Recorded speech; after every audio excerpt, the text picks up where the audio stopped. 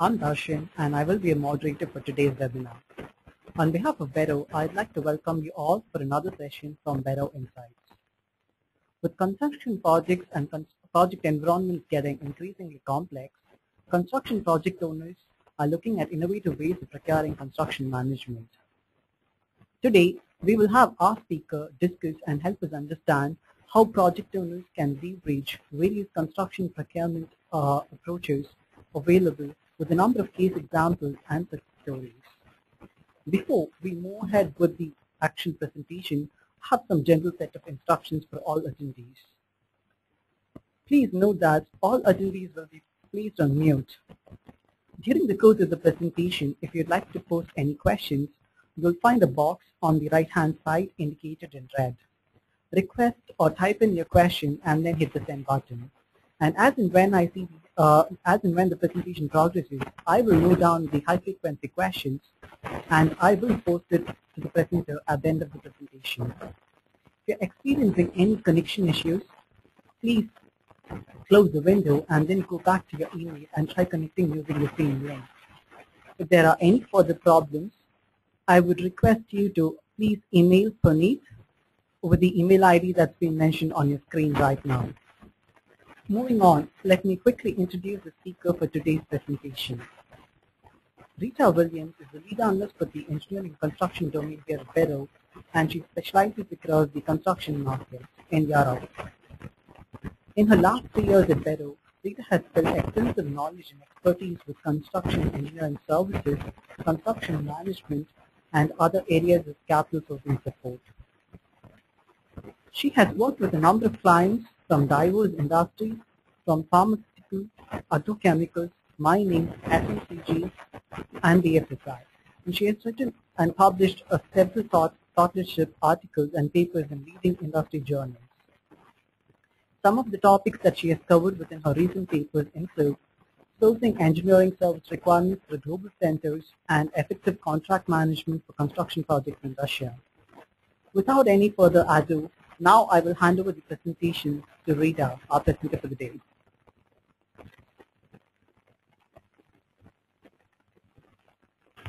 Thank you, Darshan, and good day, everyone. Before we get into a detailed discussion on today's topic for the webinar, I would like to spend a couple of minutes to set the context. Construction management is generally a subset of project management, which in turn forms the management wing of the construction industry. Now, on a global scale, the construction industry is expected to grow from USD 7.5 trillion in 2014 to almost 12 trillion by 2017. It is estimated that almost 55% of the construction demand will be from emerging regions. Now, by the late 2010 and early 2011, a number of organizations were essentially running projects with smaller teams, having downsized considerably during the recession years. But now that the market has rebounded, for most project owners, many of them feel that they lack the resources to manage large-scale construction projects. Many of the large-scale construction projects are contractually widespread, and few project owners are successful in managing projects with such levels of technical complexity. Therefore, there has been a marked increase in contracting of construction management services in recent years. Another driver for today's topic is that although majority of construction project owners are aware of how construction management is sourced within their respective organizations, most of them do not have much clarity as to how peer groups within the industry are procuring the same services. And therefore, the objective of this webinar, hopefully, is to provide an overview of construction management practices by peer groups, and also to provide an update on where the market is heading, and also to give validation on existing current practices within the industry. So for the sake of structure, the webinar has been divided into 3 subdivisions. First, we'll be looking at how construction management services are currently procured. From now on, within the webinar, I would be referring to construction management mostly as CM. The next would be to see how construction management or CM is sourced by region or how it differs by region. And lastly, to see where the market is heading and on what factors should organizations or project owners base their construction management contracting given the current environment. To begin with, at the start point, what drives the decision to contract CM services externally? Well, the decision to contract or outsource CM is dependent on multiple factors. The most dominant among them would be in-house expertise and the level of project spend, or if the design requirements are complex, requiring multiple specialist firms to execute the construction project, the geography of the construction, and if the in-house team has experience in working in those regions and working in that contracting climate. And of course, the time frame within which these projects have to come into operation, how narrow is the time frame, or how broad is the time frame. All of these factors play into why construction management is outsourced to project management firms or to larger engineering houses. And it also depends on the type of construction projects, whether you're building office spaces or industrial facilities or R&D structures. So these are the broad factors based on which construction management outsourcing is based on. Now, in order to arrive at what are the most popular delivery methods adopted across peer industries, we've analyzed projects in the past 3 years from the most dominant end users for the construction industry, and namely projects from the FMCG sector or the consumer product sector, the pharmaceutical sector, food and beverage, mining, and chemicals. On studying the construction projects from these sectors, 4 prominent methods of CM delivery were identified, namely CM as managed by contractor or contractor CM, or CM under a project management arrangement or project management firm, CM as a part of an EPCM contract or engineering procurement construction management contract, and CM as an exclusive contract with a pure CM service provider. Now, CM may be procured at risk or it could be procured at agency. At risk, it generally means that during the design phase, the owner and the project manager negotiate a contract, and essentially what happens is the construction manager becomes the general contractor. That is CM at risk. When you have CM at agency, it is a purely management role where no construction is actually undertaken by the management firm, but merely the supervision of construction management, supervision of contracts, and the parties involved in the actual construction is undertaken. This is what CM at agency means. Now, under these 4 execution models, the next obvious question would be, under what circumstances are these delivery methods adopted by the major end user industries? So if we were to look at construction management at design or contractor-based CM, this is largely the case when construction management is combined with other services such as engineering, architecture, and design. And it's most adopted when the project spend is generally within 50 to 250 million USD. Well, this is an industry benchmark, and this may not be the case for every individual project, but generally within the industry, when the project spend is within these ranges, project owners have tended to adopt a contractor-based CM. And also, when the design is complex, requiring the design function to be separate, also when the contractor maturity or capability is high in both the disciplines, that is both in engineering as well as in construction management. Another factor could be prior working experience with the contractor. Since the general contractor does not develop the design but only executes it, the designing firm is made responsible for the construction. This is most adopted when there is only one firm handling the entire design and engineering function. And also, this is most predominantly adopted in developed markets of Northern America as well as parts of Europe. And the time scale for this is generally projects in this sort of contracting style are completed within 1 to 2 years. Next, construction management as a part of project management services.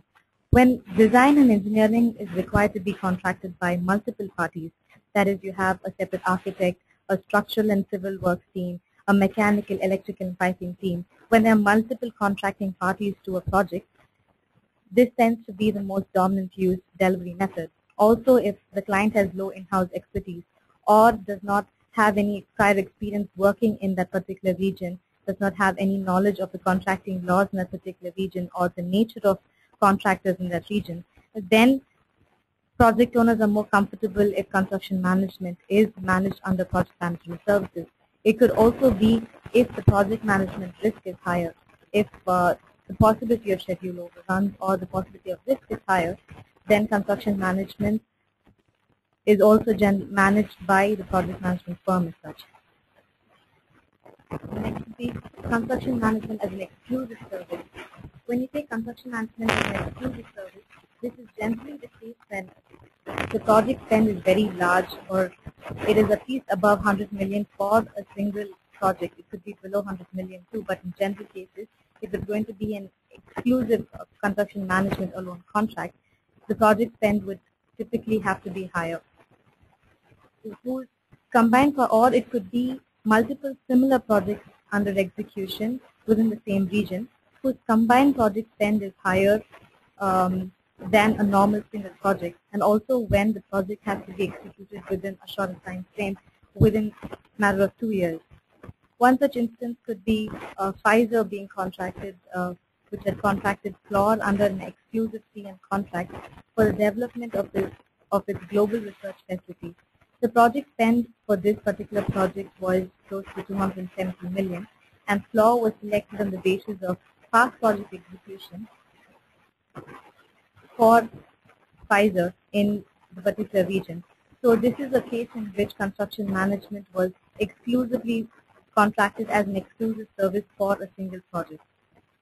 Now, construction management under EPCM, this is most popular in industries such as mining and in certain cases of high spend, such as oil and gas, chemicals, and in certain pharmaceutical projects also, when the nature of design specifications as well as engineering is very complex, and also that you have multiple specialist contractors who are needed to manage or execute the construction of this project, or when the project spend is really high.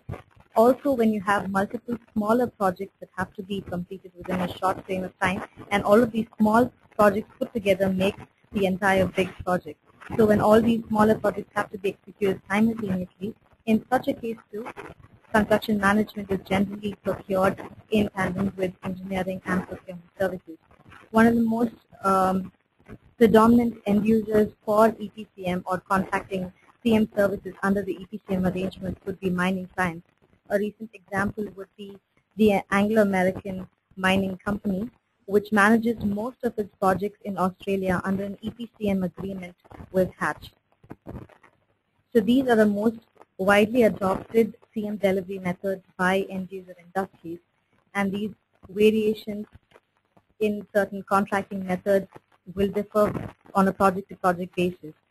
Now that we've seen what, at a high level, what are the most adopted delivery methods, the next would be to see how contracting preferences emerge by geography.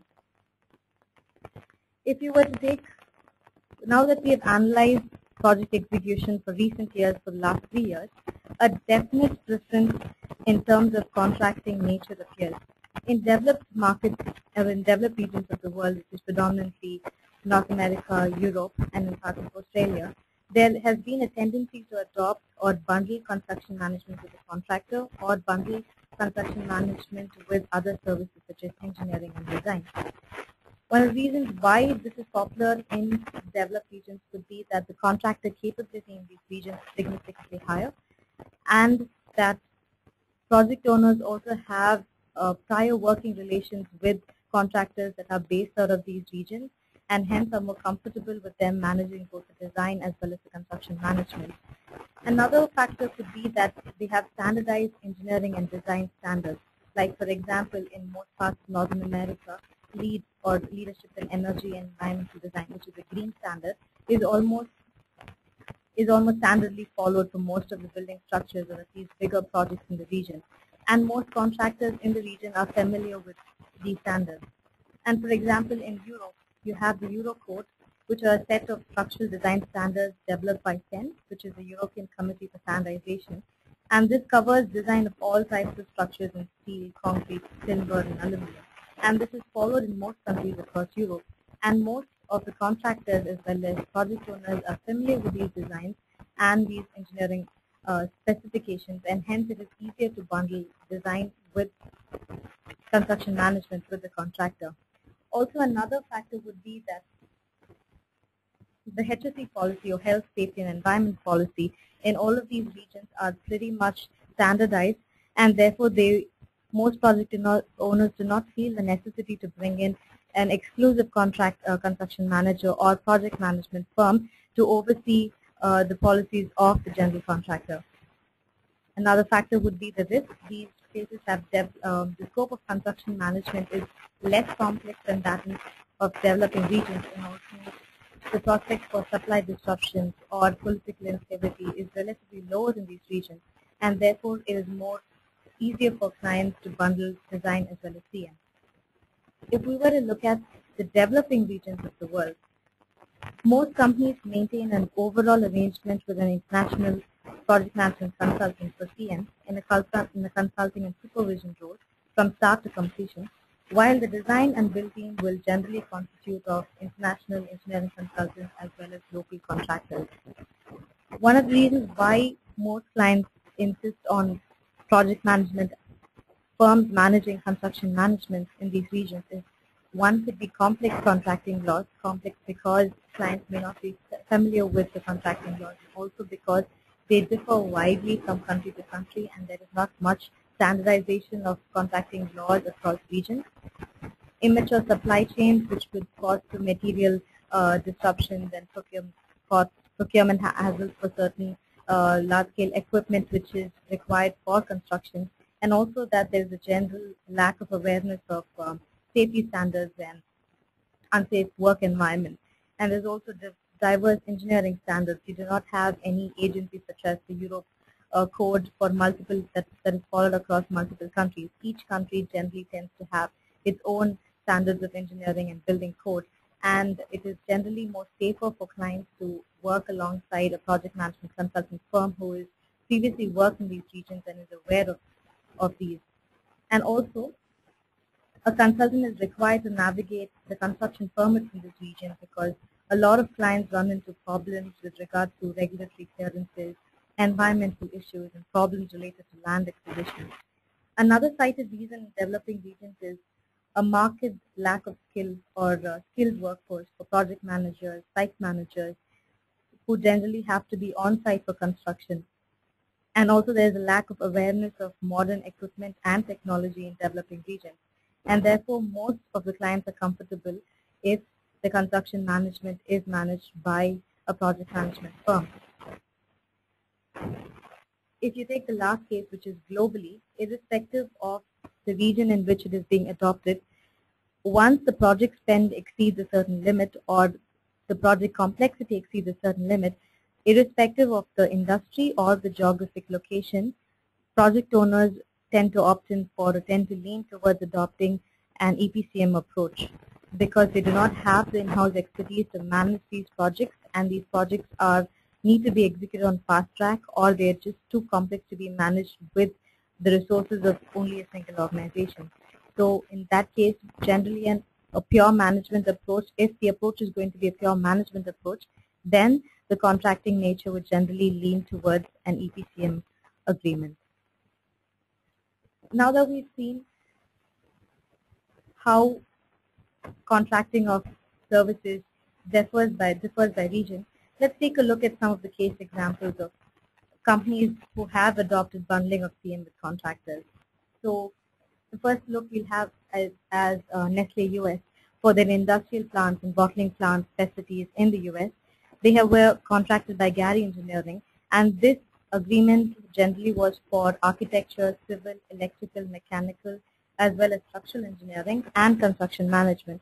They're executed over 11 projects across the United States with Gary Engineering. Nestle Europe for their industrial and manufacturing facilities in multiple regions across Eastern Europe.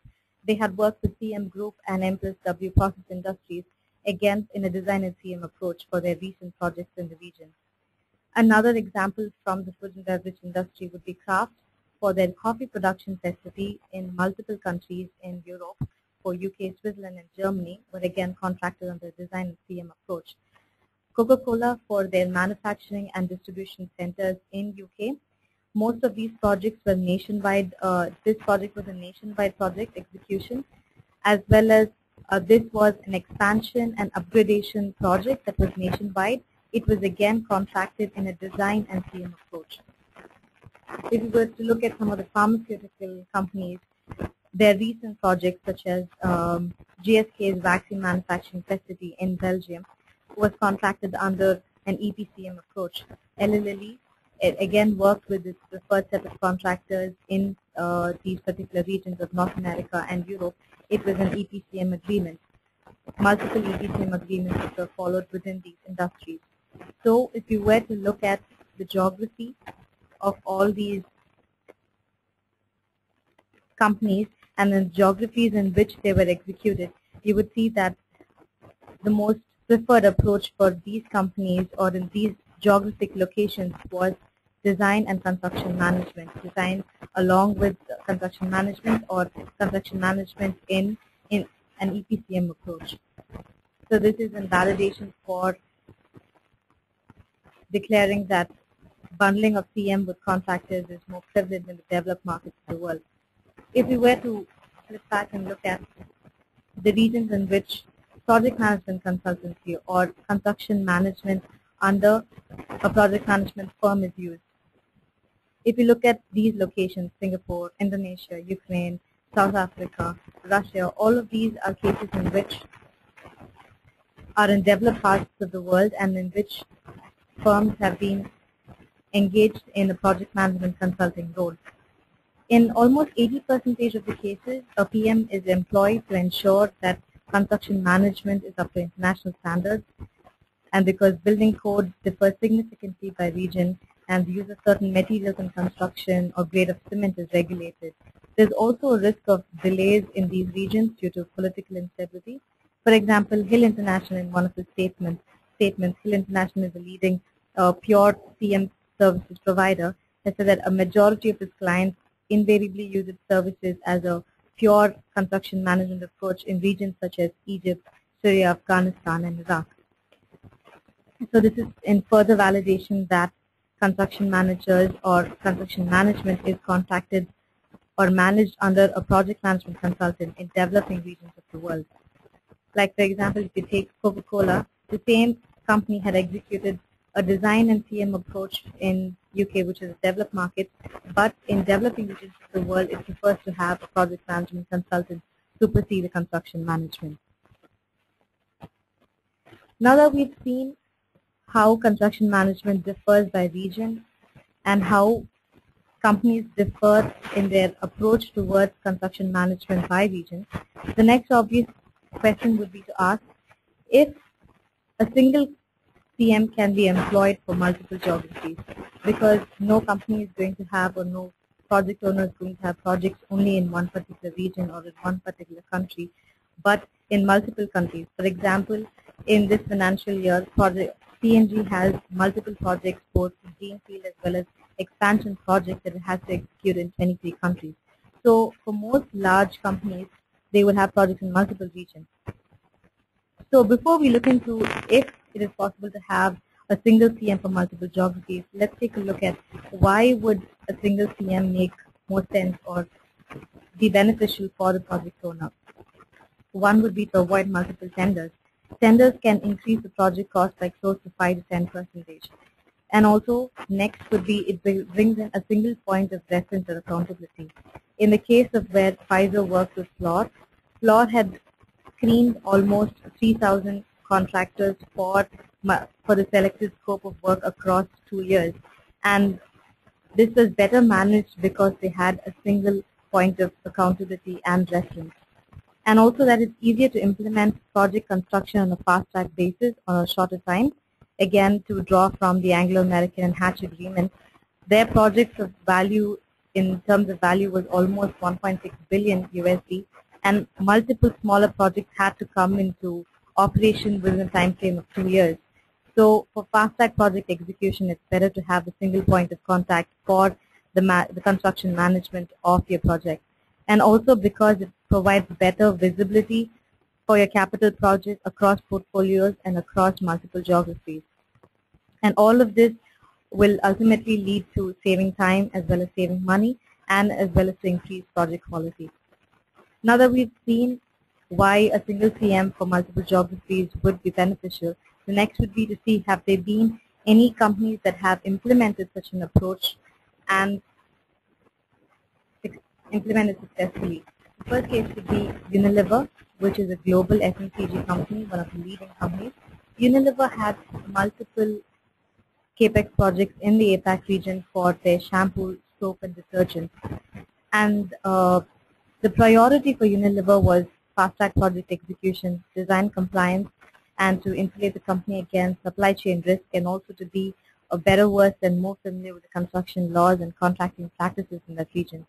So the approach followed by Unilever was that it entered into a partnership arrangement with Royal Haskell, which is again a project management and design firm based in with a strong presence in APAC. So from this, the services scope that was entered into by Unilever and Royal Haskell was consultancy design services, project management, and construction management. And also they had better working relations.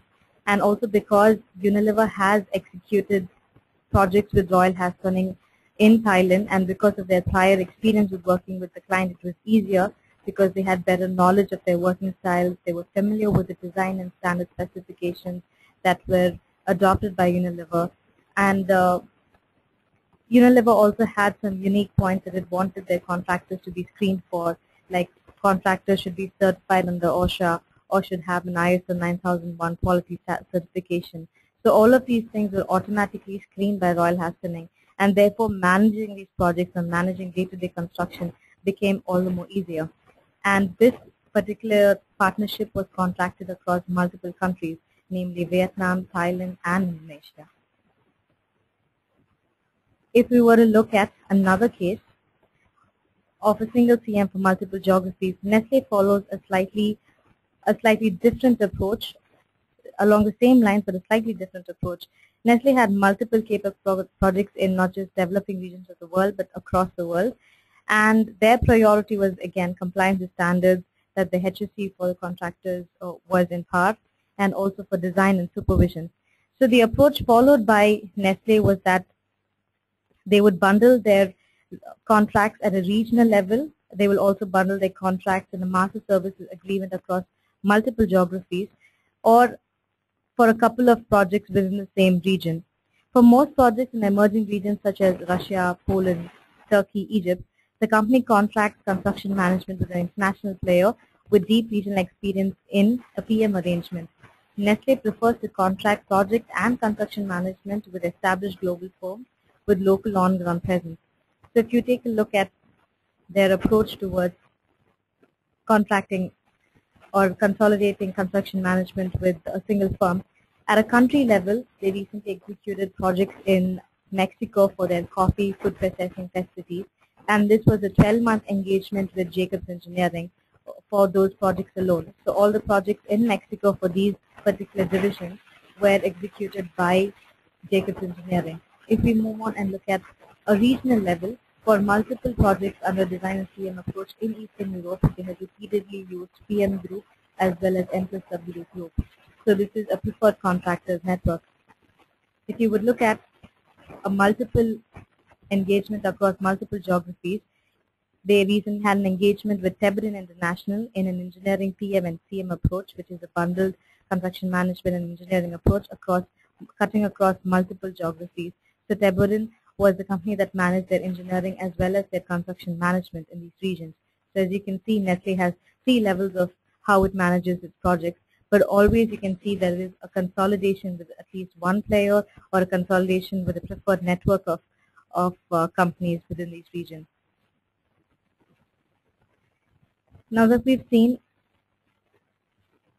construction management services are leveraged by region, next obvious question would be to ask if, our construction management services are very frequent, will it make more sense to go in for a partnership approach or an alliance approach?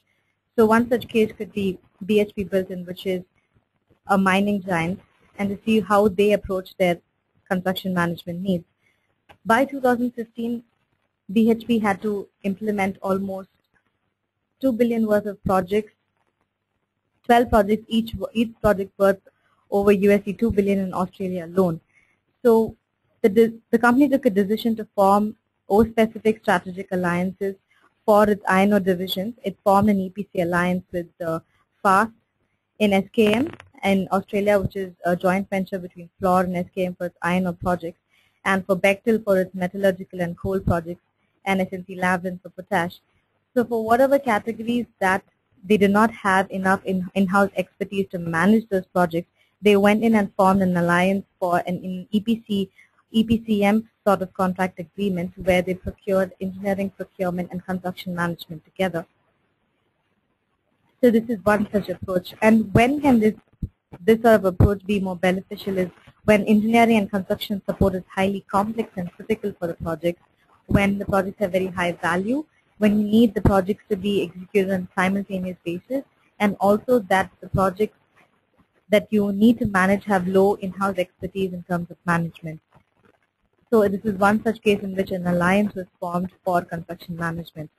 Next, it would also make sense to see whether only a pure construction management approach or only construction management was procured separately. One such case could be in Merck. They had an exclusive construction management agreement with Hill International. Hill had managed their multi-billion-dollar campaign in the United States by partnering as a construction management service provider. And Hill International has already worked with Merck on multiple projects, so they were already familiar with the working style, and that was one of the biggest advantages and leverages that Merck had obtained from engaging in a pure construction management contract with Hill International. This again would make this sort of approach towards construction management would make more sense when you have, again, very high spend, and also when the design function is already separated from construction management, or you have an exclusive architect and engineering team that is working on the design function and a general contractor that has already been contracted. Then it would make more sense to have construction management also as a separate contract to manage these multiple parties. And also that the scope of the construction management has to be extensive and complex, and only then would it make more sense to go in for an exclusive construction management approach. Also, the time frame for these projects matters. When you have quick turnaround, when most of these projects have to be operational within a year or maximum within 2 years, this would make more sense.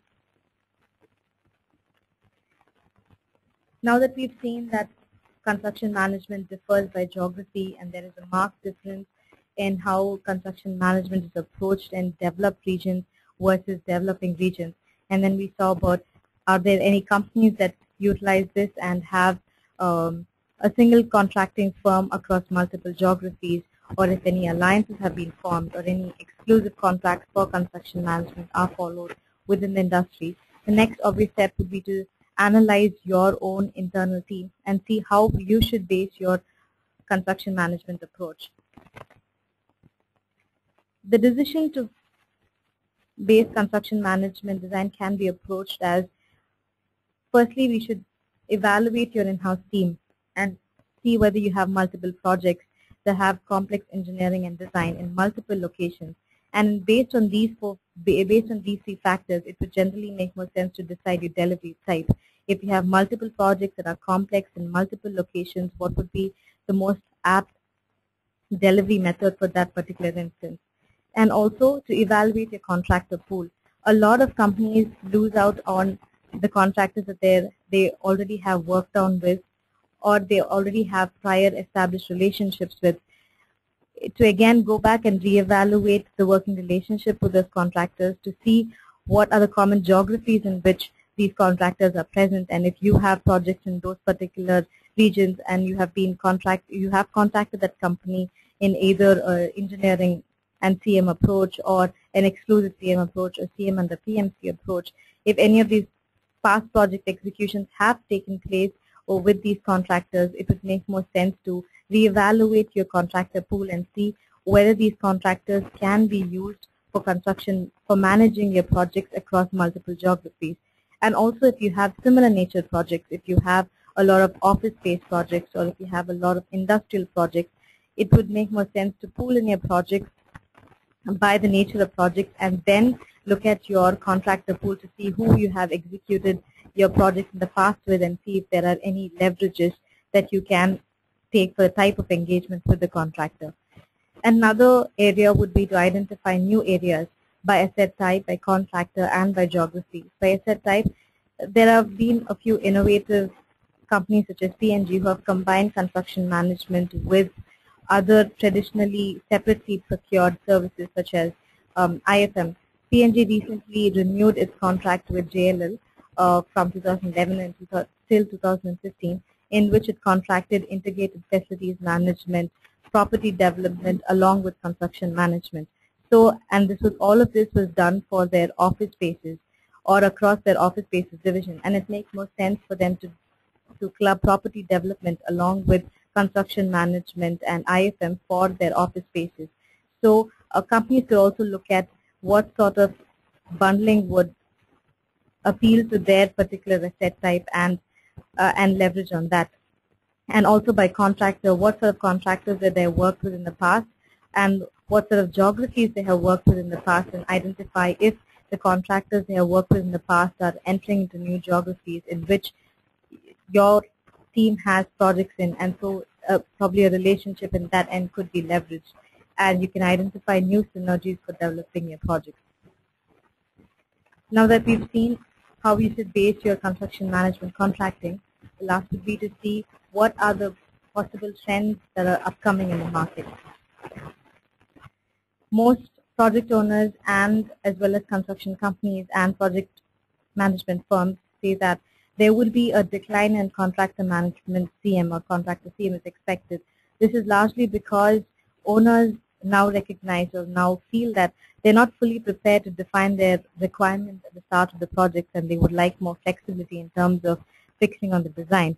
And they're not yet ready to turn over control to the design builder at the early stages. So CM firms are increasingly being asked to guide owners to the most appropriate delivery system. And also because a lot of in-house expertise led to increased outsourcing, and clients are also looking to build in their in-house expertise, because of which they would not want the level of dependence on contractor managed CM is expected to decrease. And also clients feel that the contractors may be calling all the shots because they both design and develop and construct their own work, and there is no external supervision as such for contractor managed CM. Another trend is one that we have seen throughout the webinar, is that companies are likely to consolidate their geographic scope of construction, because in recent years companies have slowly extended the geographic scope of CM services. As you can see throughout the webinar, we have seen cases in which companies have consolidated by region, they've consolidated by contractor, and this trend is expected to take shape.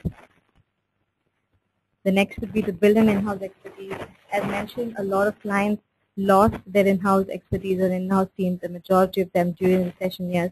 And now that the market is rebounding, clients are expected to build in their in-house teams and make sure that a lot of dependence on outsourcing of construction management is not followed, or at least they have the expertise to supersede the work of both project management consultants as well as construction firms for their construction projects. And increasingly, another trend is that clients have said that CM firms are being increasingly used to obtain not just construction management oriented information, but also analysis of the broader environment on economic drivers and what is driving the current construction market in places that they are going to construct and invest in. So this is one particular trend that has been observed by construction management firms as being asked by clients. So that summarizes the webinar and brings us to the end of the session. And we will be open for questions now. Thank you.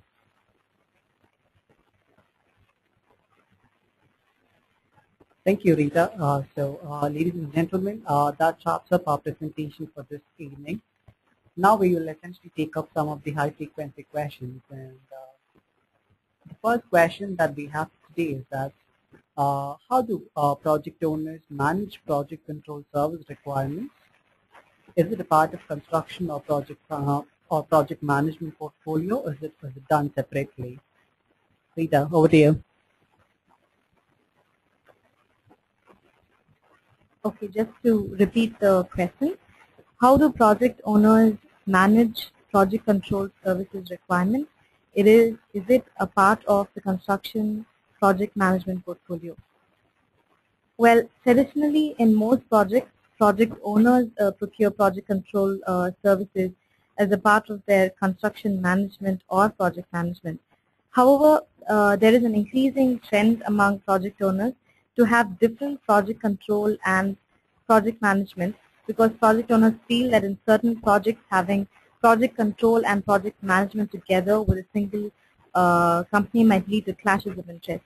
So it could be beneficial to have a project control partner who could support your project for which a different company provides construction or project management.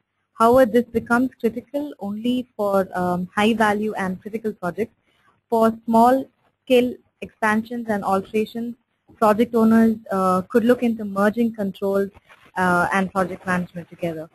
So this would make more sense in that case. I hope that answers your question. So our next question would be, so whenever we have partnerships for construction management, especially the long-term partnerships, or do we only do it like, when we have the pipe, whenever we have a very strong pipeline and whenever the pipeline is very heavy, well, within a time frame. So what would be your opinion on this?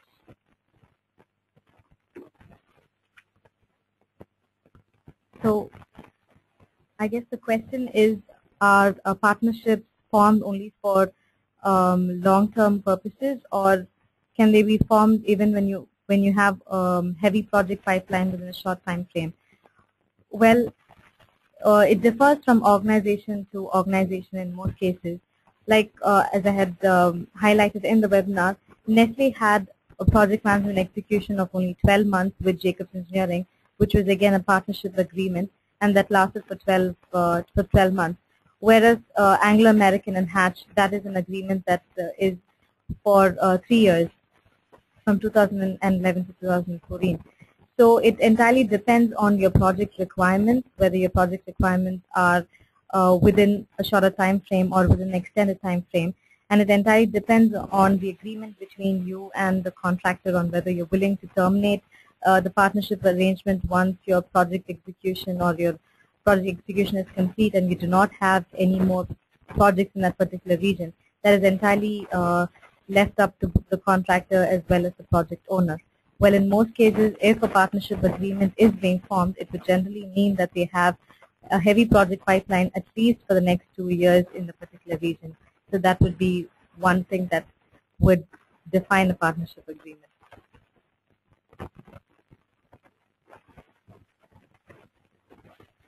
Thank you, Rita. So with that being our last question, we will be closing out today's webinar with this. Thank you everyone for joining us. And in case if you have any other questions, please you could forward it to the organizer of this webinar, Puneet Ramal at beroe-inc.com. And thank you folks. Thank you for joining us today and have a great day ahead. Thank you.